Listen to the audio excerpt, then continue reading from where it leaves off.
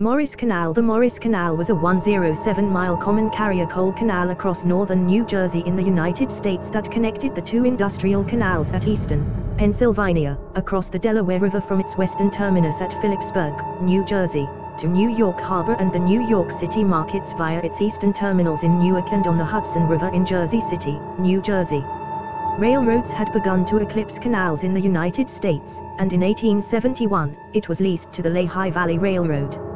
Like many enterprises that depended on anthracite, the canal's revenues dried up with the rise of oil fuels and truck transport.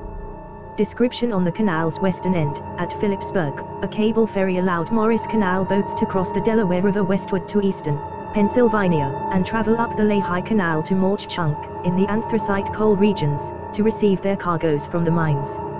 Construction: in 1823, the canal company hired Ephraim Beach, who was originally an assistant engineer on the Erie Canal, as its chief engineer, to survey the routes for the Morris Canal. The Elbląg Canal, one of 7 wonders of Poland, used the Morris Canal's technology as inspiration for its inclined planes. For that reason, the inclined planes on that canal strongly resemble those on the Morris Canal.